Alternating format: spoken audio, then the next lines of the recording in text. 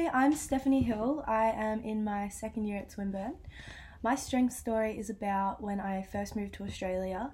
I moved from Dubai, the United Arab Emirates, and I didn't know anyone in Australia. Even though I'm from Australia originally, I've been living overseas for most of my life because of my dad's job.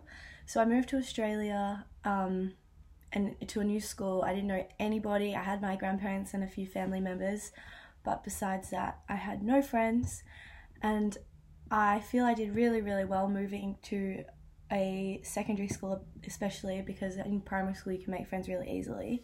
I moved to secondary school, made friends, and I felt really good about myself afterwards because I built a lot of confidence from that experience and a lot of resilience. I had to be completely out of my comfort zone and talk to complete strangers and try and build friendships with them, which I did successfully, and are still really good friends with some of those people now.